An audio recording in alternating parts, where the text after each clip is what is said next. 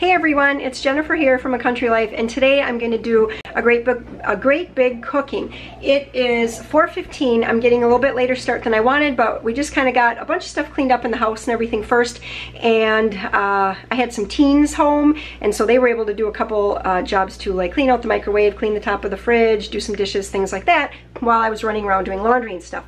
Anyways, I have settled in now and I'm going to get going on great big cooking. I don't really do once a month cooking. I just kind of make a list of a bunch of things I want to make. I make those over the course of a couple days. Sometimes the stuff just gets left in the refrigerator if I know I'm going to be using it within the next few days, or sometimes I put stuff in the freezer to use like the next week or something. So I'm just going to get started here by showing you what is on my list. So I'm going to start by making pancake mix. I'm going to make that times 5. That's just the dry ingredients.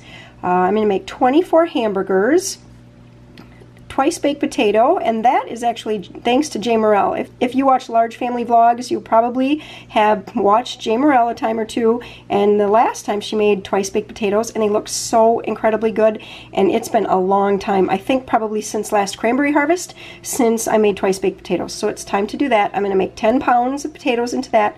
I'm going to get, I think it's about 3 pounds of venison steak marinating. I'm going to do 4 pounds of a mixture of beef and venison burger into barbecue, and then I'm going to make 4 pounds of venison burger into taco meat.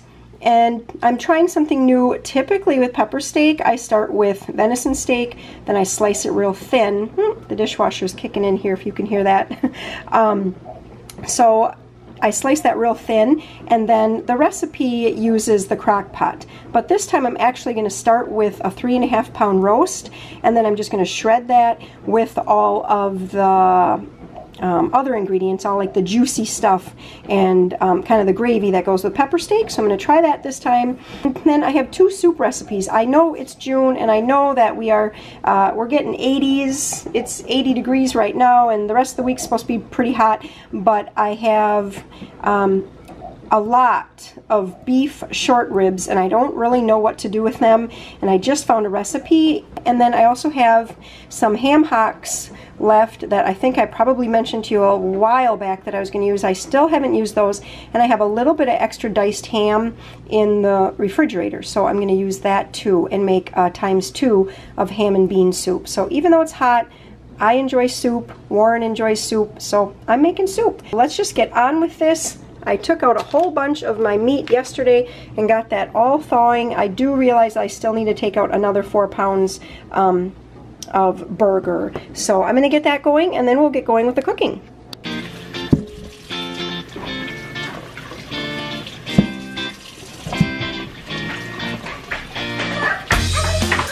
single chicken is out.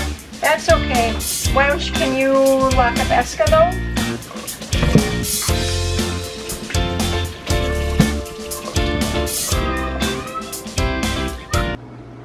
I'm going to put this great big pile of potatoes in at 350 degrees. I'm going to bake them for at least an hour. Since I'm baking them pretty close together, just hold on a second, since I'm baking them pretty close together on a tray, it's probably going to take longer than an hour, but I do have a lot of little potatoes, so you know, they're not all evenly sized, so I'll just have to check them in an hour.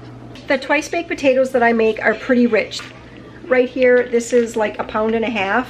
I am gonna fry all of it, but I don't think I'll use all of it for the twice baked potatoes.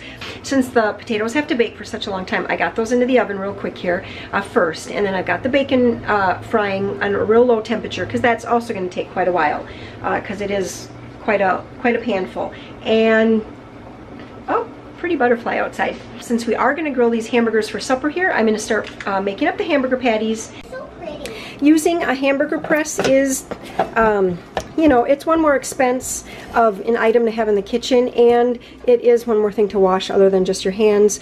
But I do find that I really like using the hamburger press because I get a nice even patty, and then they cook evenly so that they all get done on the grill at the same time. So I picked this up from Cabela's, I would say probably at least 10 years ago.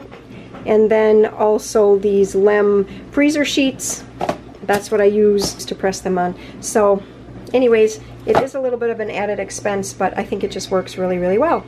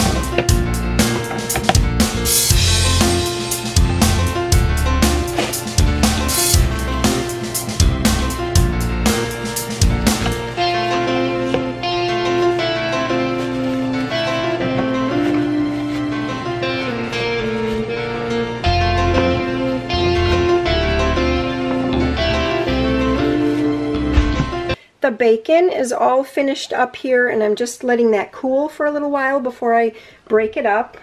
And then next up, I'm going to work on putting together all of the pancake mix, and I think I can do it. So I'm popping back in. The time is 10 after 7 right now. Like I told you earlier, when I started it was 4 o'clock. Life just kind of has a way of being life, and we had to stop. Warren grilled all the burgers, and then I was getting some other things ready for supper and things like that, washing up grapes and all that kind of thing. So we had to take quite a break for supper, and we all like to visit around the table usually, so that took a little bit. Just a minute here. Maria, just try to whisper right now, okay? Okay. They're playing a game and trying to decide who's going to be what color. All right, so anyways, here's where I'm at. I have the barbecue is going here. I had to use orange pepper because I was out of green pepper. I thought I had a bunch of green pepper in the freezer, but I just could not seem to locate it. So the recipe that I'm using is for Sloppy Joes, and that is out of the Pioneer Woman Cooks Food from My Frontier cookbook.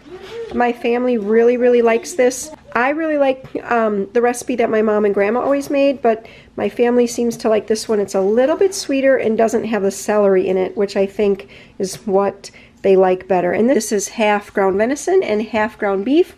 In this pot right here, which I've got some heavy lids on top of it right now, I have the taco meat, and I also put a giant onion in there because that just helps the meat to go a little bit further. And I have to get the pepper steak into a crock pot, and then both of these things go in crock pots too. So the three things, the pepper steak, the beef short rib soup, and the ham and bean soup, those three have to go in crock pots. So what I'm going to do is get them into the crock pots today, but I don't think I'm going to cook them overnight. So I think I only have about a half an hour of work time left here tonight, because I see Warren's got the log strapped down. He's got a great big project going. Him and the kids are super, super pumped. He sawed a whole bunch of logs, and now they're going to have it sawn into lumber tomorrow, and that is going to be for, they're planning on building kind of like a shack or a shed or something like that. That's going to be... It's a sleeping cabin that you can ice fish. Okay, Maria's going to tell us about it. What's Dad making? So he's making a sleep, like what we did, like where we went when we went up north. It's like it's this big cabin, and so he's hoping to put beds in it so you can like sleep overnight. So in the morning you're still in the cabin. Okay, for ice fishing? Yeah. Okay. So hopefully we can share more about that as it goes. It's been a lot of years that they've been talking about this, and then now the logs have gotten cut, and now tomorrow that's going to be sawn into lumber, and then it has to dry for a certain amount of time. I don't even know how long, but anyways, that's some big plans that we have going. And I have to follow Warren in because we just have some vehicle things going on right now, and so his marsh truck is out of commission right now, and so we're using our big van to haul logs in, and a dump truck. And so we're gonna just work on all that tonight, okay? That's just a lot of details here, but anyways, that's what's going on. So I only have a half an hour here. One of the things that I like to do to save money on groceries is to make my own seasonings if I can. And really, you just kind of, the best thing I've found is to just go to Pinterest and start finding the different types of seasonings that you like and try to find a knockoff version of it or whatnot. Well, anyways, this taco seasoning recipe is one that I've just kind of adapted. Don't do that, sweetie. I've adapted from one of my sister-in-law's recipes. This is not going to be enough for my 4 pounds of meat over here, so I'm going to have to make some more. This recipe, I actually just remembered that I keep it posted inside my cabinet door here. So here it is. It's 1.5 cups chili powder, 1/4 cup kosher salt, 2 tablespoons garlic powder, 2 tablespoons onion powder, and 1 tablespoon cumin. I keep it posted there just because I do make this seasoning quite a bit. We make a lot of tacos, nachos, taco soup, fajitas. A lot of times I'll just use this for fajita mix and like chicken tacos, things like that. So I just keep it posted right here. Another thing that you can do to make your like taco meat go further is to use a can of refried beans. I'm just going to put that into my, if I can get this out one-handed, come on, loosen up, a can of refried beans. This kind of makes the meat a little bit creamier. Can you guys, am I getting that? Am I filming that right? It makes the meat a little creamier, and again, it just kind of makes it go a little bit further, makes it a little bit more filling. And plans have again changed. It's 8 o'clock now.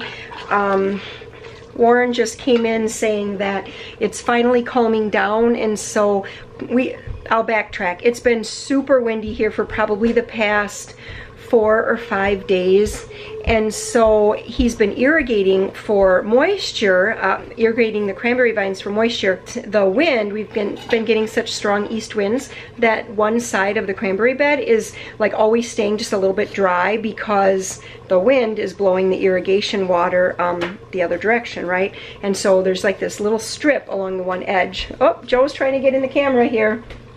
There he is, all bathed up and clean. Do you smell good? Yeah. You smell like baby powder.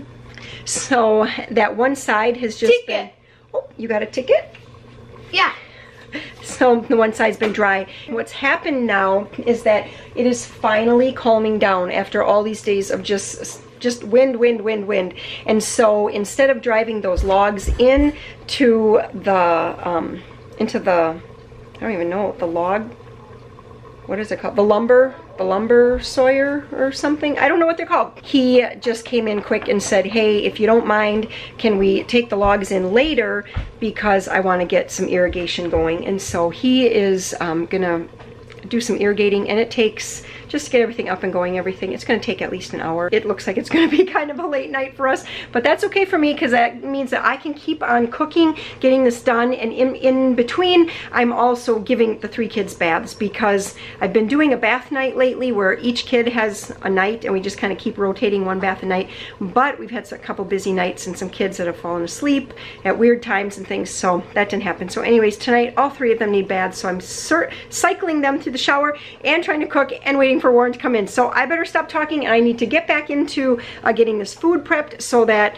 we can keep this night rolling. So twice baked potatoes really aren't something that you have to shy away from.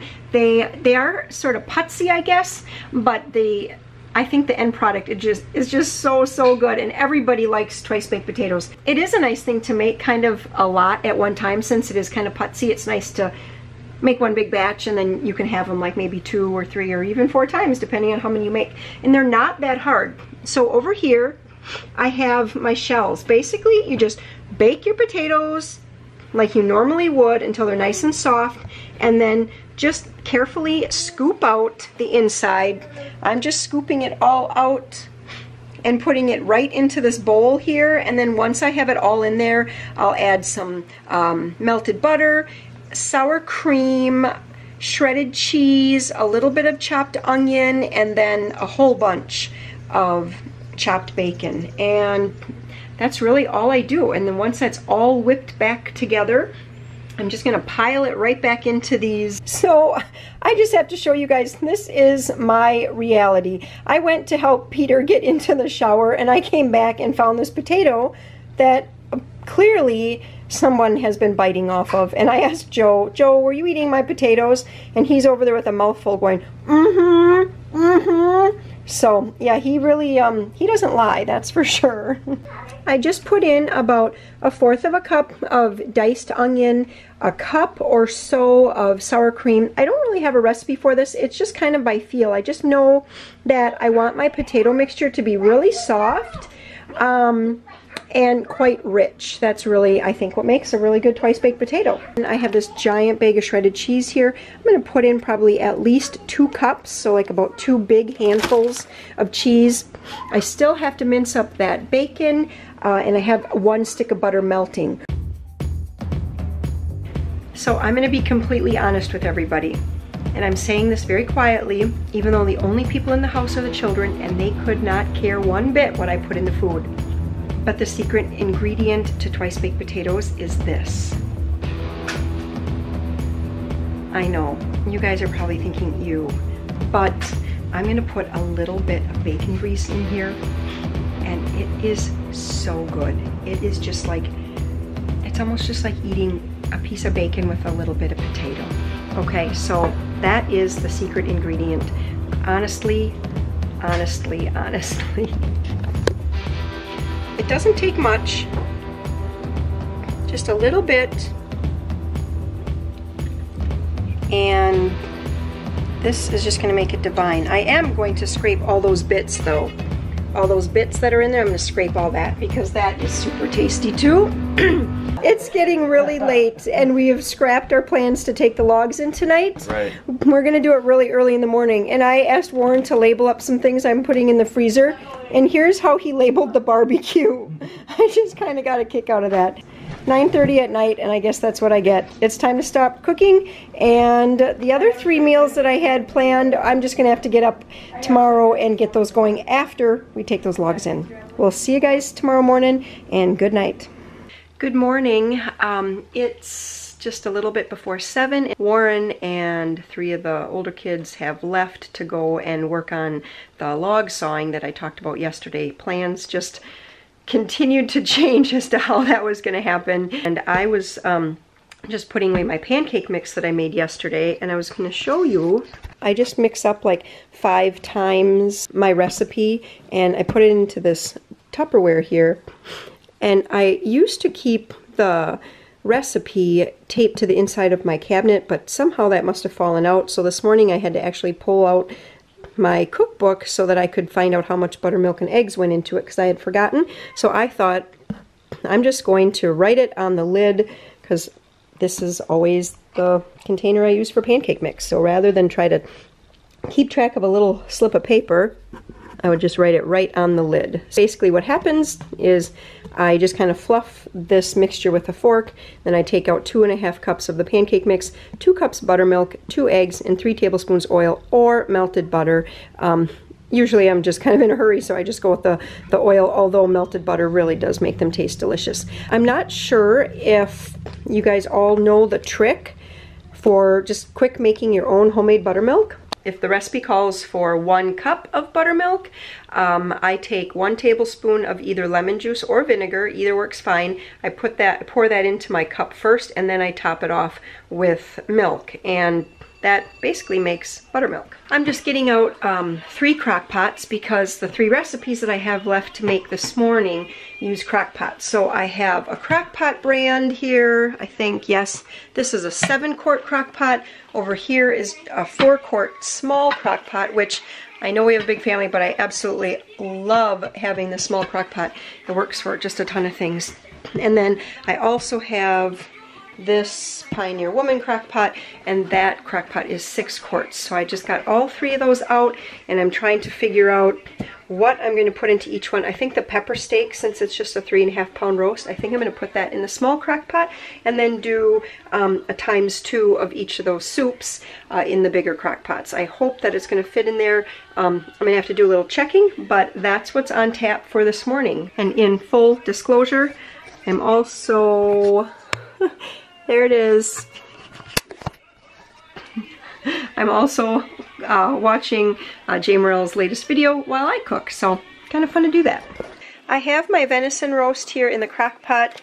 This pepper steak recipe I originally got from South Your Mouth blog, and I have just been adapting and adapting it basically since, let's see, it says I made it first August 17th of last year, 2017, and I've just been adapting it ever since. It originally is a skillet meal, but I have now been making it in the crock pot here, and this is the first time I'm actually making it with a roast rather than slicing steak. So we'll see how this goes. I'm hoping that this would get my family 2 meals. I'm doubling the recipe, which means for the sauce that's going in here, I'm using 2 packs of brown gravy mix. And then there's a whole bunch of soy sauce and black pepper and ground ginger. So that's basically what gives it that sort of Asian type flavor to it.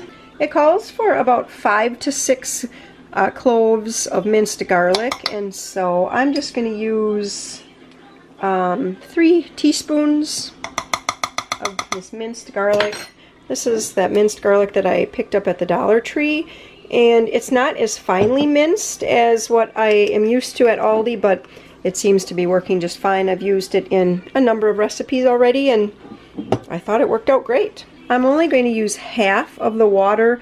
Since I'm doubling the recipe, I really should put in 2 cups of cold water for the sauce.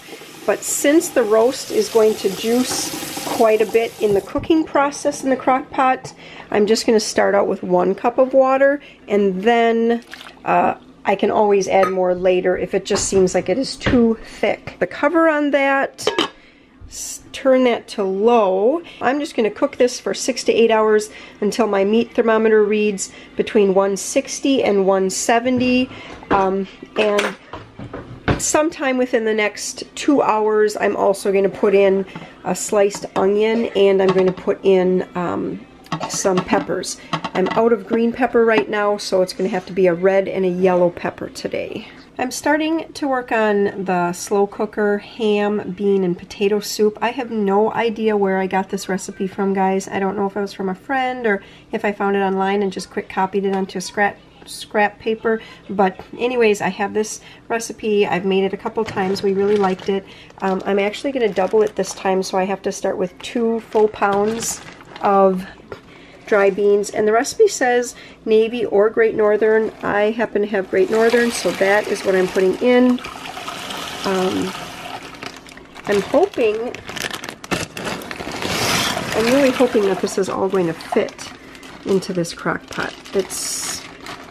I'm starting to get a little bit worried that it's not going to fit. Chopped onion, celery, garlic, carrots. I've got a couple ham hocks from, I think they're actually 2 years old. They've been in the freezer, in our deep freeze, so I'm sure they're going to be fine when I open them up, but I really need to get those used up.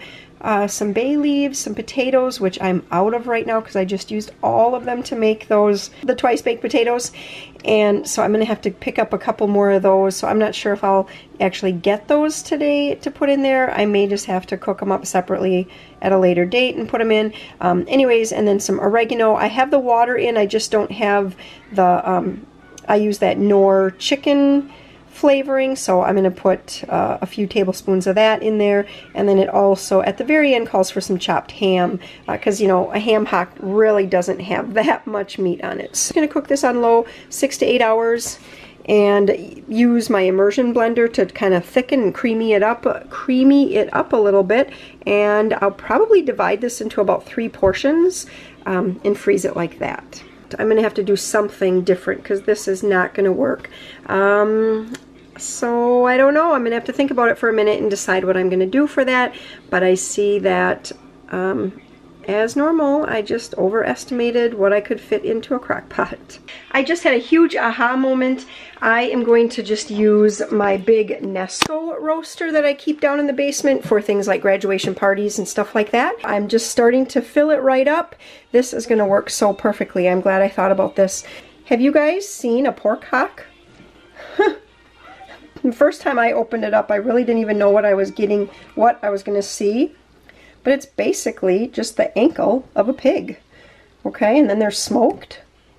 There's not a lot of meat. It's a lot of bone in there because, of course, you know, I mean, feel your ankle. There's not much there. So anyways, there's just a, and then there's kind of just a layer of fat and stuff like that, but it adds great flavor to the soup. So in the end, I will also pick around on here and try to pick off as much meat as I possibly can, but it's really just adds a lot of good flavor because we have BMX practice tonight.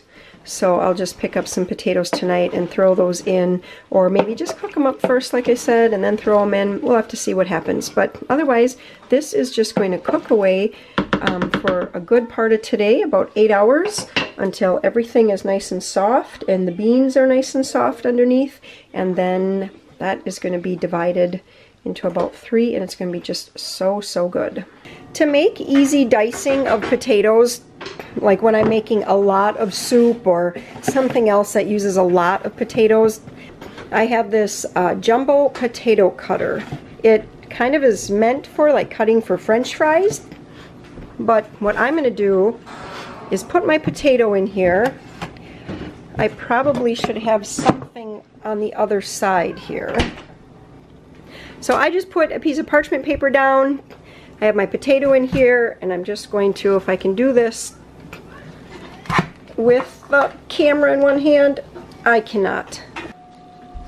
Okay, so I wet the suction cup underneath, and that made it stick easier, and now I think I can do this one-handed. And even with my left hand. Here's what comes out.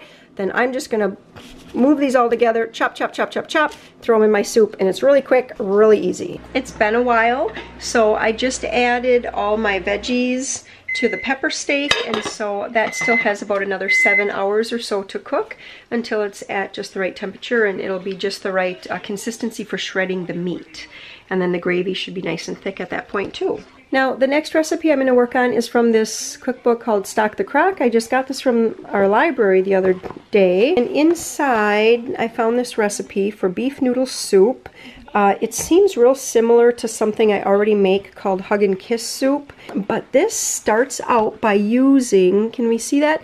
It uses bone-in beef short ribs. And when we bought a half a cow this last winter, I think it was, I got a lot of beef short ribs, and honestly I didn't really know what to do with them, and so when I saw this recipe and then it uses a crock pot, I thought that is a win-win. And now, since both of my bigger crock pots are freed up, because this one is going to take the same amount of water as the other one, if I double it, it's going to end up being 4 quarts of liquid, so I'm going to have to divide that between my 2 crock pots. And so I'm just going to get one recipe started in that crock pot, one recipe started in that crock pot, and then I should be good to go. And then as soon as we get those done, we're heading off to 4-H to make some charity quilts. So I need to hurry up and get my kids dressed and their teeth brushed, and so that we can get out the door here, because we have to be there at 9 o'clock. That means we have to leave in about 25 minutes. So I better rush. I'm putting the finishing touches into the beef noodle soup that started with beef short ribs. They are under there. That's what beef short ribs look like. They're quite bony and, well, like ribs, you know, with a little bit of meat in between. So that is going to cook and cook, and at the end of the soup recipe I will fish that out, and then I will pick all that meat off the bone. But the last 2 things I need to add, I just need to put in 3 spoonfuls of beef soup base, and then I'm going to put in a can of diced tomatoes. So let's do that right away. And then we'll do this one over here.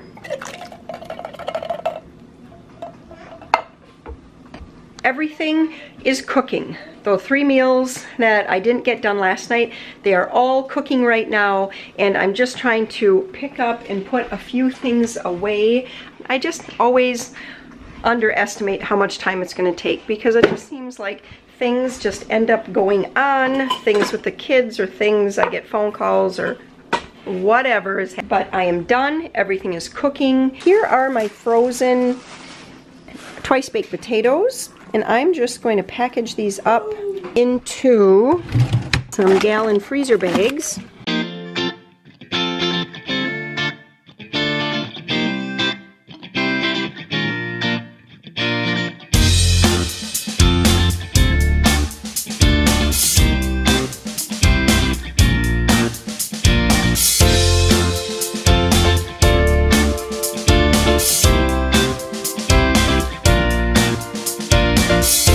I just have this big mess to tackle from cooking and from breakfast, and just there's even a few leftover dishes from last night that didn't end up getting washed.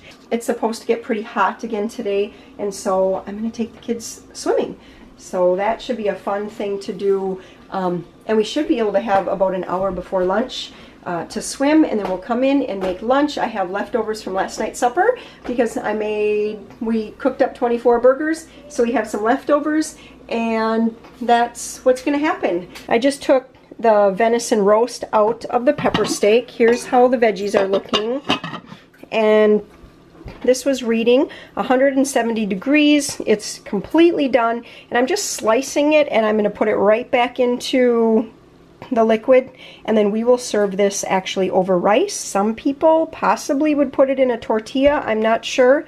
But I'm thinking mainly it'll be served over rice. And this amount of meat, depending on how many people we have at our house for the evening, you know, if we have all the older kids here, it might all get eaten. If it's just Warren and I and the younger kids here, this is going to be at least 2 or maybe even 3 meals. You can find all of these recipes over at my blog, which is a different name. Here I'm a Country Life. The blog is Camp Homeschool. Sometimes that gets a little confusing. You want hot dogs? Yeah. We'll see about that. And they'll all be over there, which is camphomeschool.blogspot.com, and I will have all of these recipes, and in the description below I'll have the links to the cookbooks that I'm using. If you like this type of video, give me a thumbs up. That way I know to keep doing cooking videos and sharing recipes and large family food and all that goes along with that. Thanks a lot for hanging out with us. Well, I guess it was just me this time, really, but thanks a lot for hanging out with me while I was getting all these large family meals, and we'll catch you next time. Bye-bye. Good morning. I started my big cooking fest on Monday afternoon, and now here it is Wednesday morning, and you can tell because my voice is still pre-coffee here, but I'm just getting the finishing touches on everything. I really wanted this soup to cool, and so this is the ham and bean and potato soup. It got very, very thick, so I am going to have to add a little water to it when we do warm it up. Mix. But I just tend to freeze things in ice cream pails. Yes, good morning. Oh, this isn't Chex Mix. Sorry. Chex Mix. It's not Chex Mix. I tend to freeze things just in like ice cream pails. It works best for me. That is the very end of all of... Good morning, Joe. Good morning. Good morning, Hat. Good morning, Hat. You're goofy. And again, if you want any of these recipes, you can head over to the blog, camphomeschool.blogspot.com, and that's where I will have those. Thanks a bunch for hanging out with us here, and we will see you next time for hopefully another cooking video. Bye-bye.